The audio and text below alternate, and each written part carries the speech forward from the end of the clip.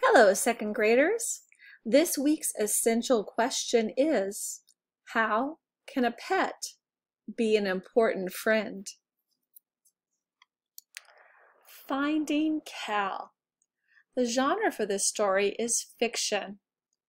You're going to be thinking about if it's realistic fiction or fantasy fiction, probably, as we're reading. Our essential question, how can a pet be an important friend? Read about a dog who becomes a boy's special friend. So this is like a notebook that has been written on, kind of like a diary. You may be familiar with other books that use this format. And here's the drawings. Medium dog, small dog.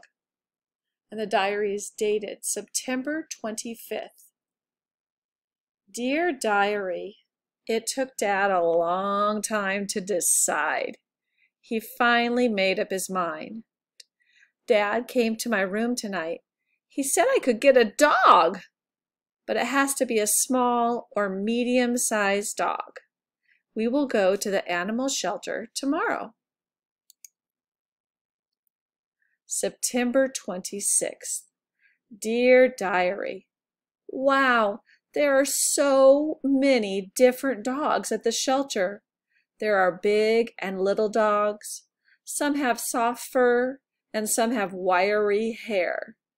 Dad and I walked to one dog's cage. The tag said the dog's name was Cal. One quick glance at the cute dog and I knew he was for me.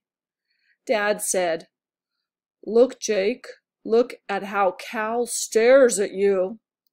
It was true. His eyes were wide open. He was looking right at me. And he did an illustration, and we see Jack, Spot, Sam, and Cal. Now, if you're like me, sometimes you look at the pictures and even read the captions or the words in the picture before you read the actual text. So I see this one, Cal licking my hand. Aw, so that gets my brain kind of warmed up a little bit ahead for what's going to be happening. Now we're reading, starting here. We put Cal on a leash and took him to a fenced yard. Cal smiled and stared at me. Cal wanted to play. In minutes, he learned the proper or correct way to sit. He could walk on a leash nicely, too. I patted him on the head, and he licked my hand. Dad said, "I see a real connection between you and Cal." I agreed. We already had a good relationship. Soon we were on our way home. Cal was nervous, so I tried to make him feel better. I scratched his ears, and he liked it. October 10th. Dear Diary, it has been a while since I have written. Cal has learned many new tricks, like how to roll over. I have learned from Cal too. Cal's tricks. There he is rolling over. Oh, and looks like he's begging, doesn't he? Cal walks with Dad and me to school every day. Each night, Dad reads me a story. Cal lies next to me. I would not trade him for any other dog.